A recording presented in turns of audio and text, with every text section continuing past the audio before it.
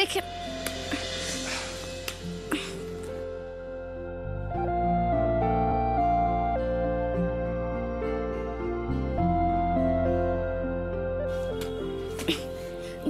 দাঁড়ান, এখানে বসুন।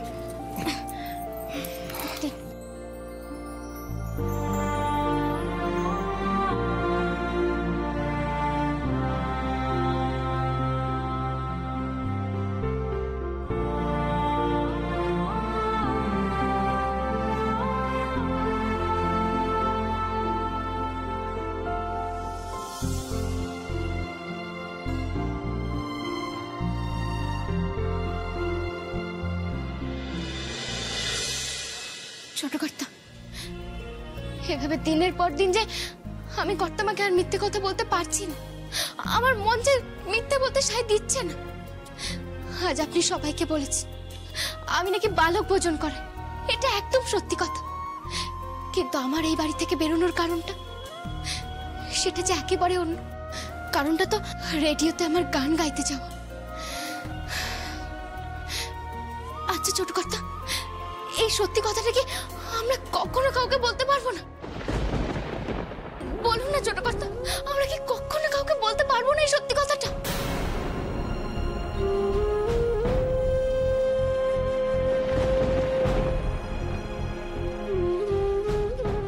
পারবেন শ্যামা। আর আপনি তো মিথ্যে কথা কিছু বলেননি। আপনি শুধু রেডিও স্টেশনের গান গাওয়ার সত্যিটা এড়িয়ে একটা অন্য সত্যি কথা বলেছেন। আপনি তো আমাকে নিজেই বললেন বালক ভোজনের কথাটা সত্যি, তাই তো?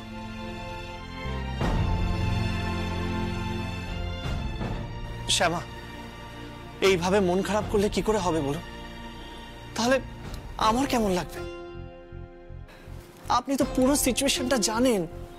গানের কথাটা বললে সমস্যা, তাই আমাদের অন্য কথাই বলতে হবে। শ্যামা প্লিজ, আপনি যেভাবে আর চুপ করে গেছিলেন আমি ভয় পেয়ে গেছিলাম, মনে হচ্ছিল আজকেই ধরা পড়ে যাব। পারিনি ছোট কর্তা, আজকে কি বলতে হবে সেটা আপনি শিখিয়ে দেওয়ার পরও আমার মুখ থেকে কোনো শব্দই উচ্চারণ হচ্ছিল না। আসলে মা তো, মাকে মিথ্যে বলতে যে বড় কষ্ট হয়।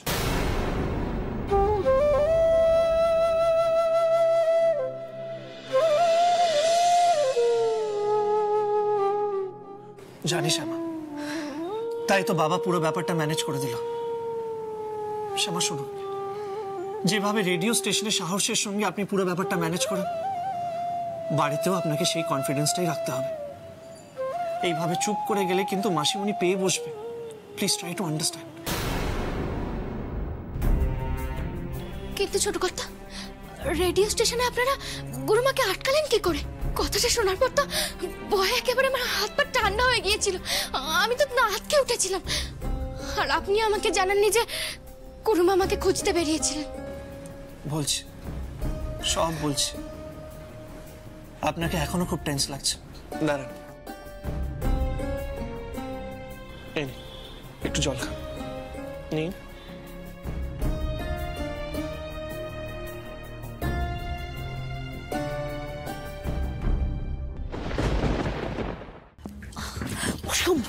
অসম্ভব।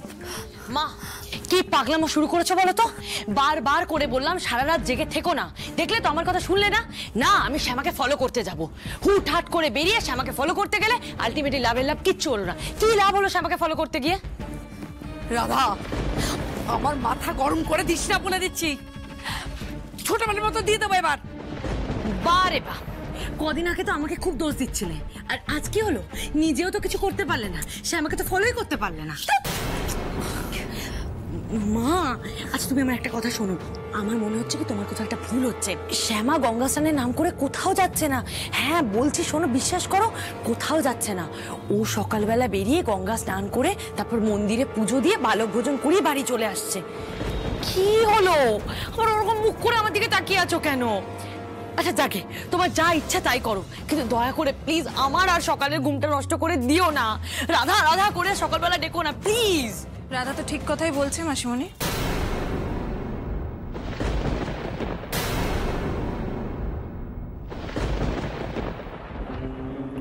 আমার কিন্তু মনে হয় না শ্যামা অন্য কিছু করছে। আমরা বোধহয় অকারণই সন্দেহ করছি।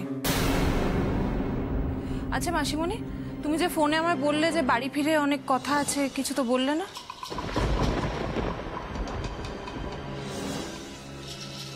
সত্যি কথা বলো তো মাসিমণি, শ্যামার পেছন পেছন তুমি কি মন্দিরেই গিয়েছিলে নাকি অন্য কোথাও? দিশা, দিশা, তুমি কি আমাকে সন্দেহ করছো? মানে তোমার মনে হচ্ছে যে আমি তোমার কাছে কথা চেপে যাচ্ছি? না না দিশা, ট্রাস্ট মি, আমি সত্যিই শ্যামার পেছন পেছন ঘুরছিলাম। তুমি জানো না, রাস্তার মধ্যে এত ভিড়, তারপরে মন্দিরে এত লোক, গাড়ি ঘোড়া, আমি না তোমার কথা ঠিক মতন শুনতে পাইনি, তাই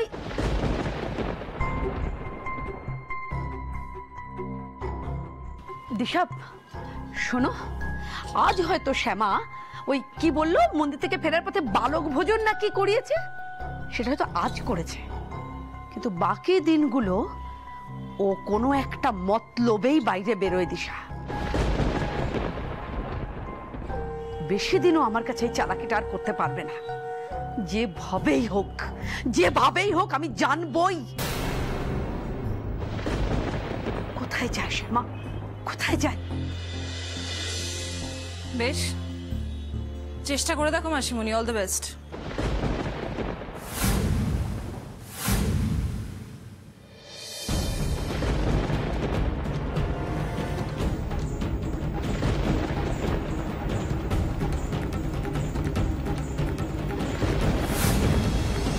আচ্ছা মা, ঠিক করে বলো তো তুমি কোথায় গিয়েছিলে? রাধা, আমি রেড এফএম এর অফিসে গেছিলাম রে।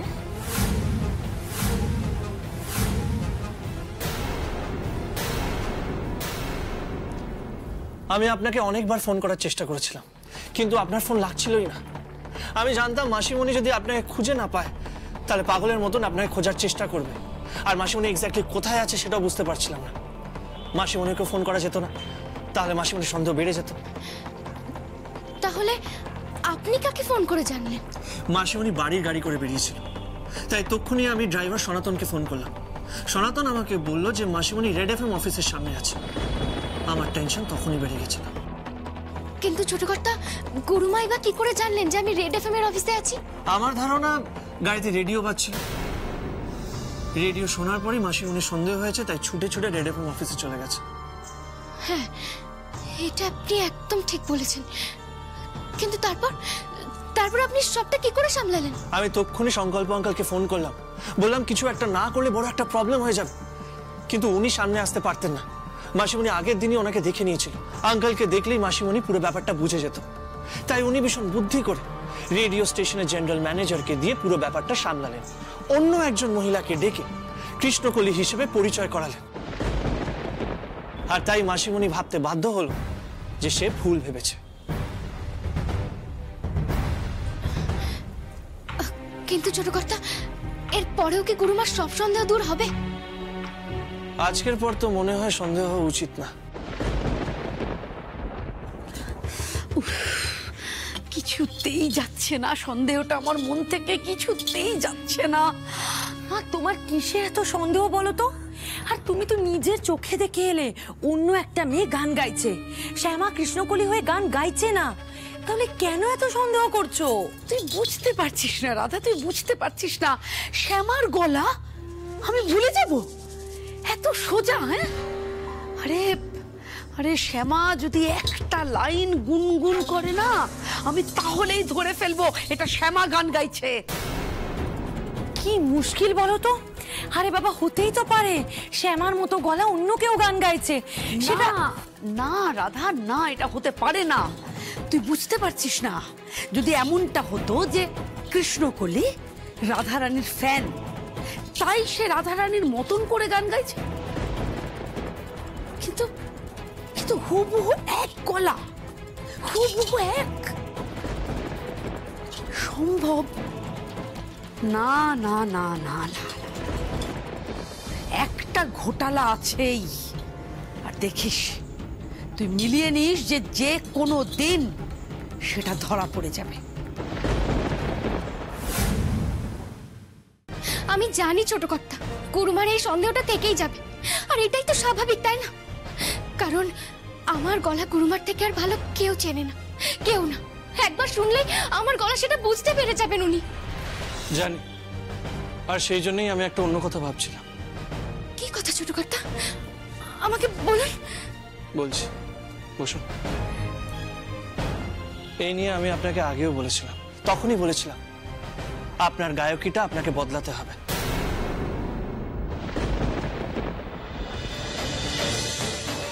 মানে যেভাবে আপনি আগে গান গাইতেন, যেটাকে লোকজন রাধারানী স্টাইল বলে, সেইভাবে আর গান গাইবেন না।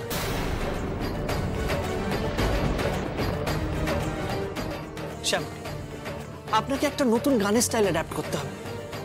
অভ্যাস করুন শ্যামা, আমি জানি আপনি পারবেন, যাতে আপনার আর রাধারানীর গানের মধ্যে স্পষ্ট একটা ফারাক বোঝা যায়। লোকজন নতুন করে আপনার গানে আকর্ষিত হতে পারে, কেউ যেন এটা না বলে যে আপনি রাধারানীকে নকল করছেন। কিন্তু ছোট কর্তা, এটা তো অনেক বড় শিল্পীর কাজ। আমি কি পারবো এভাবে আমার গলাটা বদলে দিতে? পারবে, নিশ্চয়ই পারবে। আগে সবকিছু ভুলে ধরন ধারণ পাল্টে আপনাকে একজন নতুন গায়িকা হয়ে উঠতে হবে শ্যামা। আপনাকে পারতেই হবে শ্যামা, পারতেই হবে।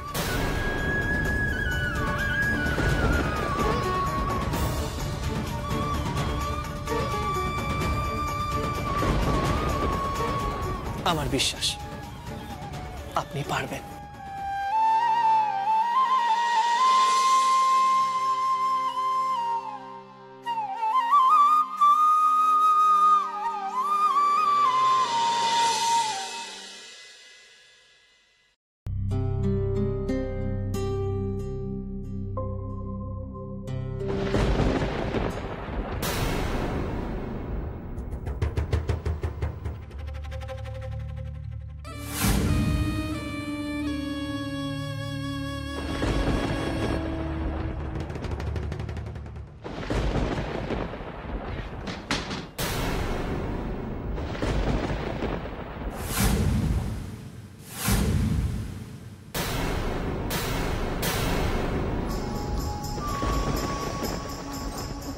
তুমি কিছু বলবে?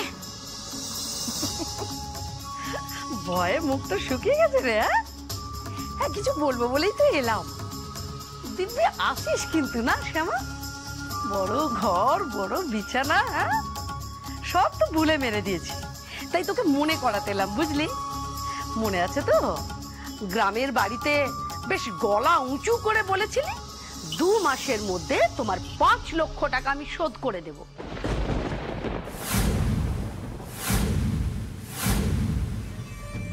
খিরে মনে আছে তো?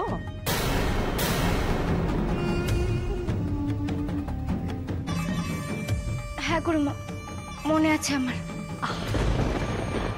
ভুলে যে যাসনি, এই আমার বাবার ভাগ্য। টাকা তো তোকে দিতেই হবে শ্যামা।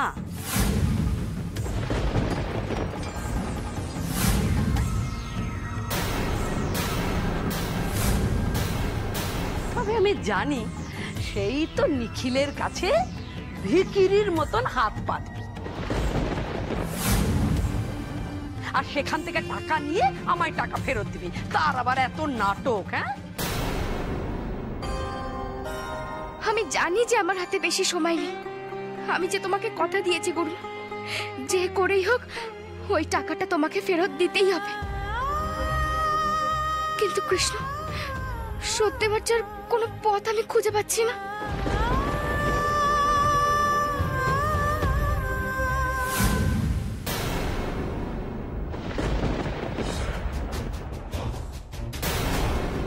কি ব্যাপার? ভ্যাবলার মতন হাঁ করে কি তাকিয়েছিস তুই? শ্যামা, তুই তো কি ভাবিস আমায় বলবি? তুমি চিন্তা করো না গুরুমা, আমি 2 মাসের মধ্যে তোমার সব টাকা শোধ করে দেব। শোধ তো তোকে করতেই হবে শ্যামা। দেখ, একদিন তুই তোর বাবা মা দাদা বৌদি ভাইয়ের কথাই ভাবতিস, এখন তো আবার একটা দুধের বাচ্চা আসছে সংসারে।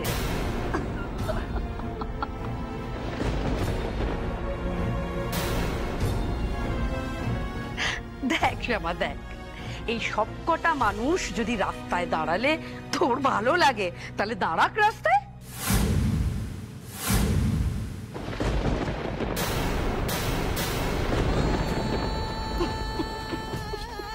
তখন যেন আবার গুরুমা গুরুমা গুরুমা গুরুমা করে কাঁদুনি গাস না বাপু। হ্যাঁ গুরুমা গুরুমা শোনো না, আমাকে একটু বিশ্বাস করো, আমি তোমার সব টাকা শোধ করে দেবো। দেখো এখনো তো 2 মাস হতে কিছু সময় আছে, আমি তার মধ্যে সব টাকা শোধ করে দেবো। 2 মাস হলেই সব টাকা শোধ করে দেবো। তুমি ওদেরকে ভিটে ছাড়া করো না, ওরা কোথায় যাবে বলো? তুমি তুমি আমাকে বিশ্বাস করো না। আরে গুরুমা আমার বিশ্বাস করো, একটু বিশ্বাস করো, আর তো কিছু সময় বাকি আছে 2 মাস হতে, আমি তুমি সব টাকা শোধ করে দেবো। সব টাকা কত টাকা শোধ করবি তুই?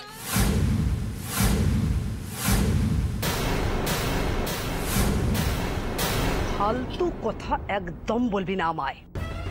টাকা তো তোকে শোধ করতেই হবে। তুই খুব ভালো করে জানিস যে তা না হলে আমি কতটা খারাপ হতে পারি।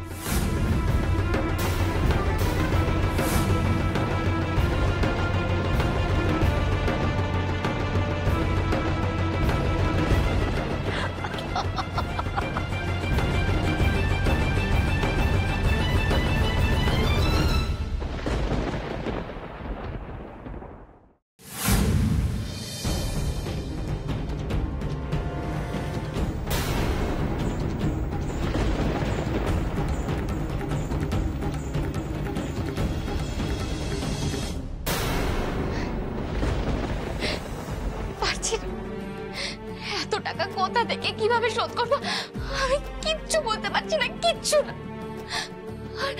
আর এই তো সবাই রেডিওতে গাইতে শুরু করেছি। তাছাড়া ওই মাইনে দিয়ে তো আমি 5 লক্ষ টাকা শোধ করতে পারবো। কি করবো আমি? কোথা থেকে এত টাকা পাবো এই 20 দিনের মধ্যে? ওদিকে প্রতিদিন শরীরের অবস্থাও ভালো। মা বারবার করে বলে দিয়েছিল আমি যদি পারি তাহলে যেন কিছু টাকা পাঠায়, কিন্তু আমি কোথা থেকে পাঠাবো? আমার মাথায় কিছু আসছে।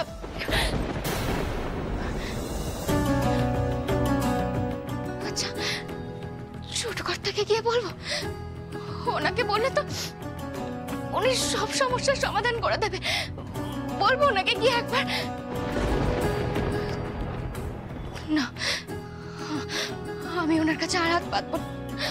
উনি তো আমাকে অনেক সাহায্য করেছে, আমার পরিবারের জন্য তো উনি অনেক কিছু করেছে। আমি আর ওনার কাছে হাত পাততে পারবো না, কিছুতেই না। আমি যেভাবে পারবো সেভাবে টাকা জোগাড় করবো, কিন্তু ছোট কর্তার কাছে আমি আর হাত পাতবো কিছুতেই কিছুতেই। কৃষ্ণ আমাকে পথ দেখাও না কৃষ্ণ, আমি কোথা থেকে এত টাকা জোগাড় করবো বলো? তুমি বলে দাও। আমি যে কিচ্ছু বুঝতে পারছি না, আমার যে নিজেকে বড় অসহায় মনে হচ্ছে। আমি পারছি না, আমি কিচ্ছু বুঝতে পারছি না, কিচ্ছু না, কিচ্ছু না। আমাকে পথ দেখাও না ঠাকুর, আমাকে পথ দেখাও না। একটু সহ্য করো বৌমা, একটু সহ্য করো। একটু নানাই গেছে, নানাই ভ্যান আনতে গেছে। হ্যাঁ গো, তুমি একটু শ্যামাকে ফোন করো না। শ্যামা, হ্যাঁ শ্যামাকে ফোন করছি। করো করো, তাড়াতাড়ি করো। এই তো হয়ে গেছে বৌমা, এই কানাই গেছে।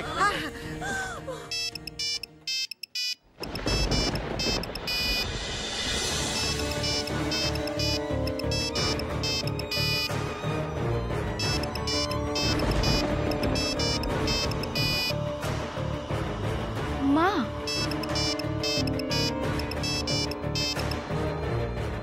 হ্যাঁ মা বলো। শ্যামা শ্যামা শ্যামা শুনতে পাচ্ছিস? ও শ্যামা। হ্যাঁ মা বলো, আমাকে কি হয়েছে বলো।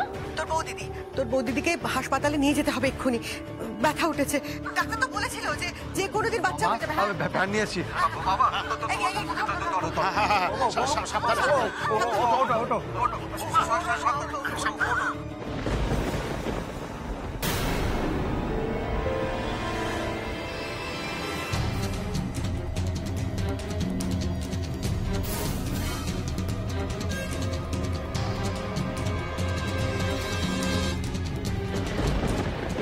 হ্যাঁ শ্যামা শোন না, বলছি কি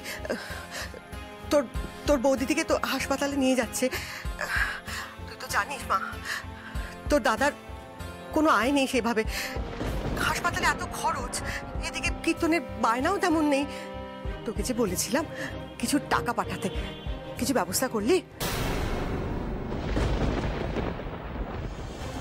মা বলছি আমি চেষ্টা করছি, শোনো টাকাটা কিভাবে জোগাড় করা যায় আমি চেষ্টা করছি, কিন্তু তুমি এভাবে চিন্তা করো না, আমি সব ব্যবস্থা করবো, শুধু তুমি চিন্তা করো না। বলতে খারাপ লাগছে রে তোকে, কিন্তু কোনো উপায় নেই। তুই ছাড়া আর কে আছে বলতো এই কথাগুলো বলতে পারি? কৃষ্ণ আছেন মা, তুমি ওনার উপর একটু ভরসা রাখো। তোমরা বৌদিদিকে নিয়ে হাসপাতালে যাও, দেখো ঠিক কোনো না কোনো ব্যবস্থা হয়ে যাবে। বলছি মা আমি এখন রাখছি, তুমি চিন্তা করো না। হ্যাঁ রে মা। সেই আবার আমাকে ছোট কর্তার কাছ থেকে সাহায্য নিত। মানুষটা তো অনেক করেছেন আমার জন্য, আর কত করবে। আর আমি বা নির্লজ্জের মতো আর কত সাহায্য চাইবো ওনার কাছ থেকে।